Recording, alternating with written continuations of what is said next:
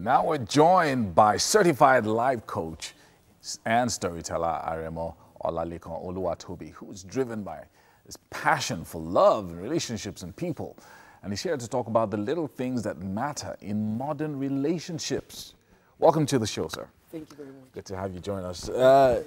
Relationships, it seems like they undergo greater stresses and pressure in the 21st century. I guess maybe because of all the things that are happening around us, social media, just exposure to way too much information than our parents did. But yeah, so the little things that matter, what should we be focusing on and what should we be looking at? Okay, so I believe that relationships don't have to be stressful, even despite the information overload and exposure to many things. But at times, because of information and because of exposure to the kind of knowledge we have, we find out that relationships can become stressful. So little things that matter, we're focusing on some little things that seemingly do not count, but in the long run have great impact on the relationship.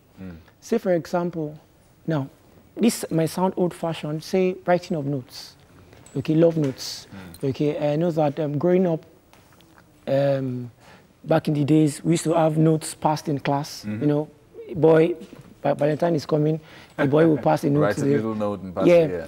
And even though it was little then, it made sense to us then. So as we grow, that culture seemed to, we felt it's childish.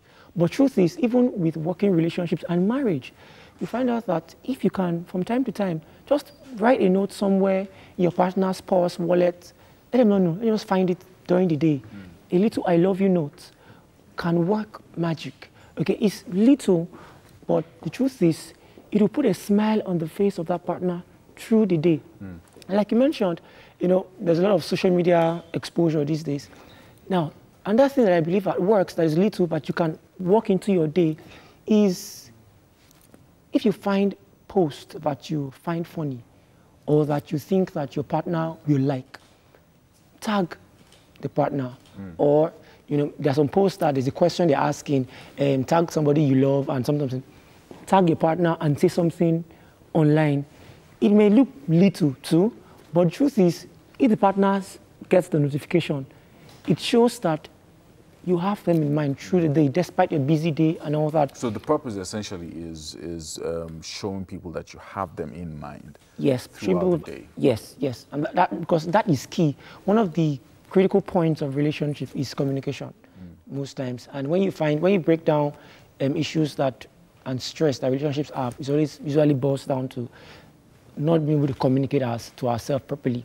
So if you can create a system that is not too large, too big deal, in the small things, it will go a long way. You know, I mean, it's been said before that little foxes spoil the vine. And I know that in relationships, a lot of times it's not even the big things that cause stress.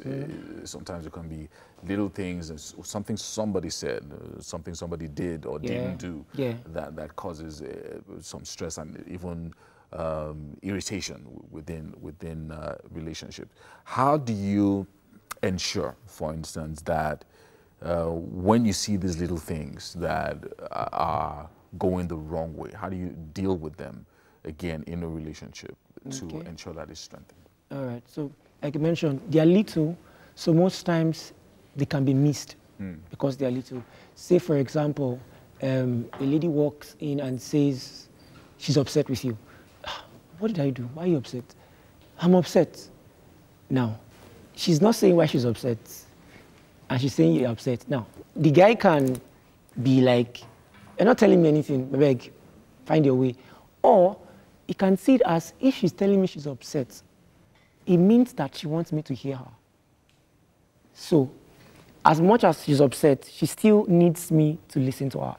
So when he sees from that angle, he's able to make a joke out of it, not laugh at her, make the environment light, and they can go from there because eventually you need to know what has gone wrong. Okay, so when you notice, so little things can be, they are easily missed. They can be missed here and there.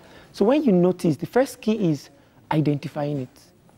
When it can be identified, Now, the question is, what exactly does my partner want to do? Because relationships really is about sacrifices in the long run. Okay, so I've noticed that every time I don't tell you I love you in the morning, every time I notice that you don't wake up to my text message, it upsets you.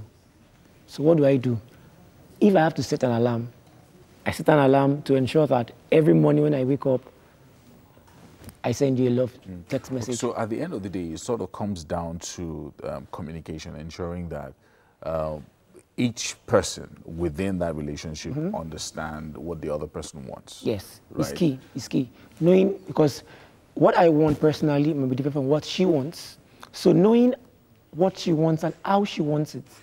Okay, so somebody might like you to sing for them, maybe on their birthdays. Somebody else might like you to send them gifts. Now, if you are giving the person that like you singing to them gifts, they may appreciate it, but it doesn't eat them as much as if you come with a guitar and you sing to them.